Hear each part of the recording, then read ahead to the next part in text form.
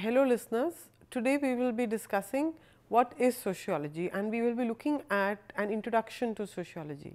A normal tendency of men is not to look beyond their everyday world. Men and women are bound by their immediate surroundings and circumstances. They do not realize that what they are, the society of which they are a part, is actually affecting what they are in society. They do not realize that their circumstances mirror their reality. And in order to understand what the world around us is, and in order to understand how is it that changes are taking place around us in a systematic way, it is important to also associate the changes in society and what is happening around us in the context of history. And the task of sociology is actually to understand these changes, to understand society in a similar systematic manner. To begin with, society was created by people and it also provided space to the people who created it. So, that means society shapes us and we in turn shape the society of which we are a part. The beginnings of sociology can actually be traced to the period of the Renaissance and the Industrial Revolution, which started in Europe. I am sure you are aware of this, and this was in the 17th and the 18th century. And during that time, what happened was that the changes that took place in society were of an unprecedented scale. Never before had there been changes on such a large scale. For the first time you had industrialization, for the first time you had the emergence of cities, and obviously you had people migrating in huge numbers to the city. And these were some of the things which attracted many philosophers, many thinkers at that point of time, and this was the beginning of sociology. So, there were thinkers who decided to try and study these structures and processes of society. So, that means today our task in this lesson will be to study the nature of sociology and also the subject matter of sociology. Now, the beauty of sociology, as I have already told you, is that it appears at every turn, whether you are looking at your street corners, whether the phone calls that you are making, whether the internet through which you are probably watching this program, whether it is your family, your friendship, your workplace, all of this is where a sociology appears. And in order to understand the world around us, we should begin to understand this in a systematic way. We should begin to analyze how is it that we are interacting with one another, how is it that we are attributing social meaning to what we are saying. And it is in this context we as sociologists begin to look beyond the commonly accepted. And in several ways, as Anthony Giddens, the famous sociologist, says, a sociologist is a spy, because we are the ones who are forever trying to understand and spy on society around us. Now, as far as the beginnings are concerned, I have already told you that the beginnings of sociology can be traced to the Renaissance and the Industrial Revolution, which led to changes on an unprecedented scale. And the foremost amongst those who started studying society in this way was Auguste Comte. Auguste Comte, as you already know, was the father of sociology, and he in fact coined the term sociology, and he decided that sociology should be developed along the lines of the natural sciences. You also have Hobhouse, who explained that sociology was actually the interaction of the human mind. You had Park and Burgess in the USA, who also believed that sociology is a science of collective behavior. And then you also have the famous sociologist Emile Durkheim, who believed that sociology was the study of social facts. Now, so far all the sociologists who had been looking at society looked at society from the point of view of the natural sciences. That means they decided that if sociology has to be a science, then it should follow the method of the natural sciences. However, there was a German sociologist, Max Weber, who was very different from all of them, and he thought that since sociology is all about social interaction, since sociology is all about how human beings interact with one another, therefore, the subject matter of sociology should be that of social action, and the method that we use for understanding again has to be different from that of the natural sciences. And we will do more of this when you do the chapter on the emergence and the development of sociology. Now, so that means what you are saying here is that as far as the nature of sociology is concerned, it is a scientific discipline. That means it is something which is beyond our values judgments. It is something which involves an objective method of investigation. It is something which involves evaluation of social reality. Science refers to an objective method of investigation. It involves reasoning, it involves logic. which contribute to the development of a body of knowledge. So, that means the goal of science becomes to explain why something happens, to make generalizations which contribute to theory building, and predict what will happen in the future in light of the available stock of knowledge. Now, with the use of the scientific method of sociology aims to acquire knowledge that is objective, free of biases and prejudices. So, that means for us science is theoretical, it is empirical, it is cumulative. It dictates the way that we study society. Now, the way that we look at society is something which is called a perspective. Now, a sociological perspective is a viewpoint for the study of society. Now, in order to understand what a sociological perspective is, let us look at some of the perspectives, that is positivism and phenomenology. Now, as the term positivism suggests to you, the term positivism was something which actually came in with the Enlightenment, which came in with the end of the Dark Ages, and man was very positive about all changes that were happening around him.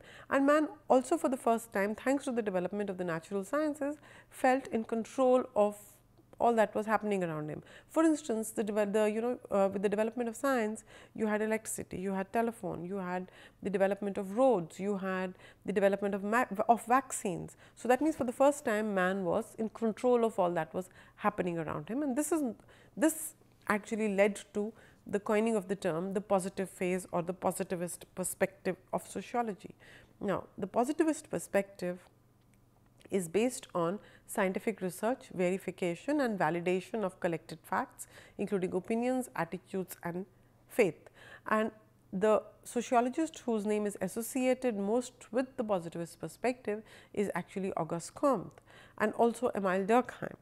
Now, so that means what we are saying is that a positivist is somebody who uses the method of the natural sciences for the analysis of society. What are the steps that are involved in using the method of the natural sciences? Now, as many of you may be familiar with the steps of science. So, that means just to briefly recapitulate, if you are a sociologist, the steps, as if you are using the positivist perspective, and the steps that you would use actually involve identification of the problem, collection of data, maybe developing a hypothesis, analyzing the result that you have, retesting the data that you have, and then interpreting the data. Now, this is the method which was also used by the functionalists. Now, the functional perspective is again very closely associated with the positivist perspective, and Durkheim, whom I just referred to as a positivist, is also a functionalist. Now, as far as functionalists are concerned, functionalists view society as self-regulating, self-maintaining social systems. They believe that society is like a biological organism.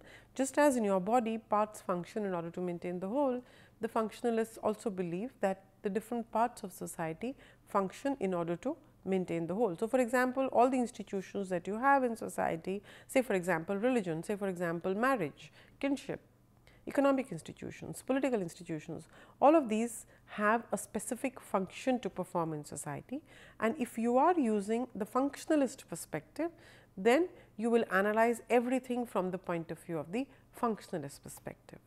Now, something which is absolutely contrary to the functionalist perspective is the conflict perspective, because as far as the functionalists are concerned, for functionalists there is never any conflict in society. If there is any conflict in society, it is always understood to be temporary and short-lived.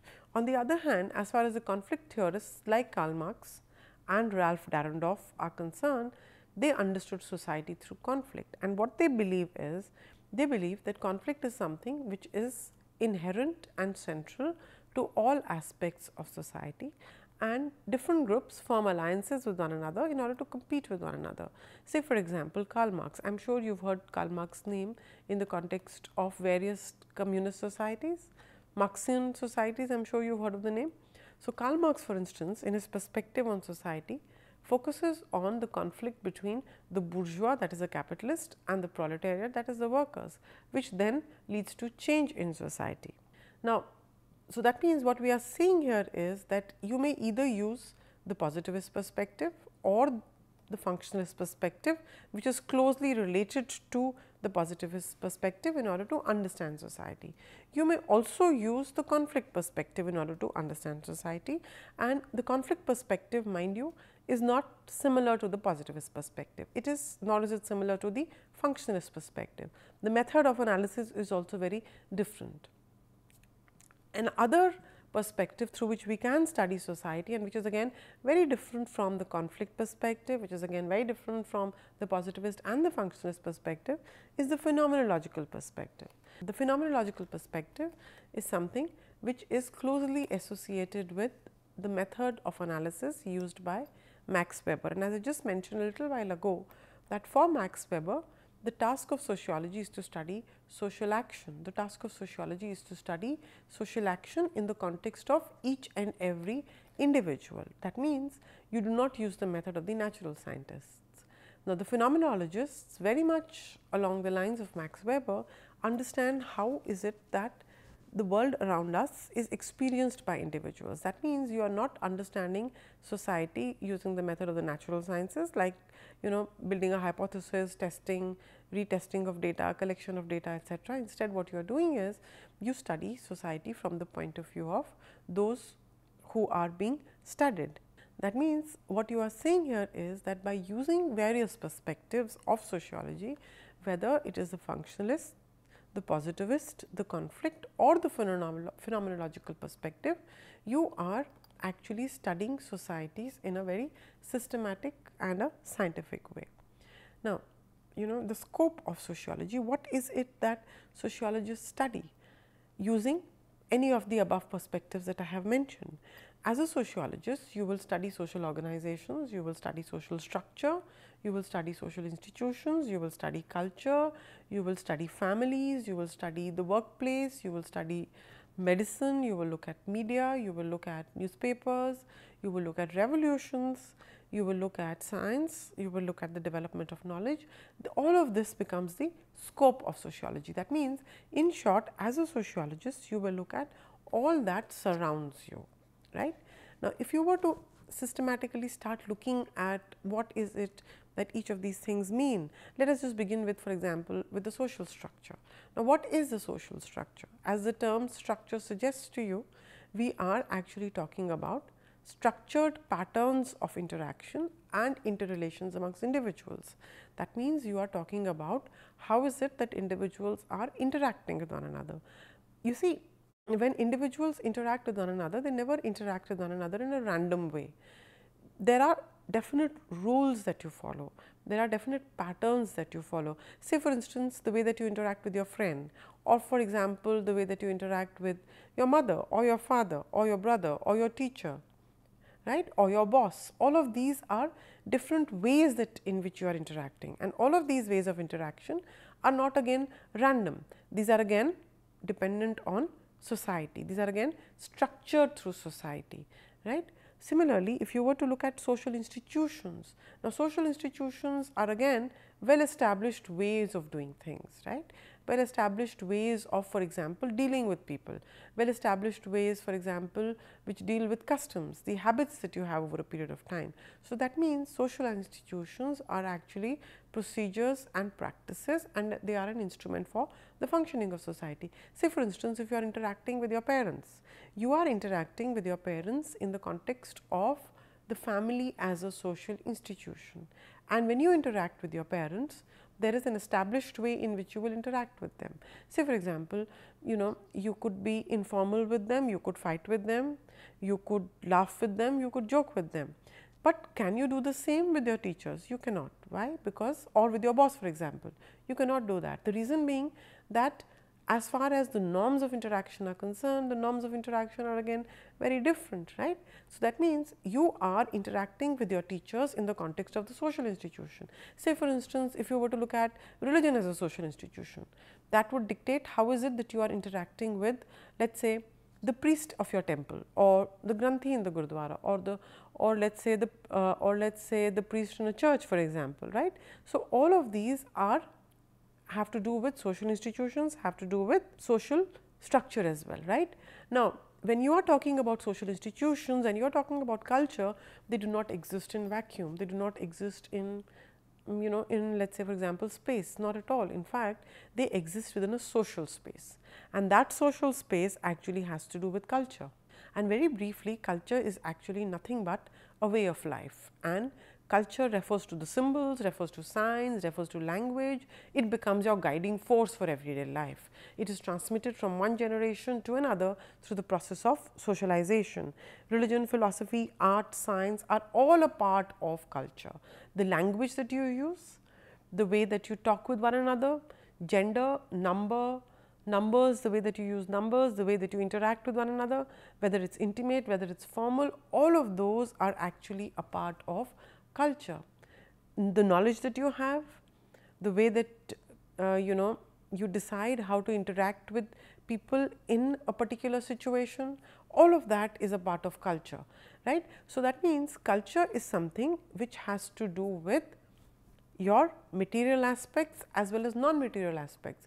You see, non-material aspects would be values, would be the language that you use, would be the various symbols of communication that you use. For example, the symbols of communication could be that on certain occasions you tend to eat a particular kind of food. Say for example, during Holi, I am sure there are special foodstuffs that you eat.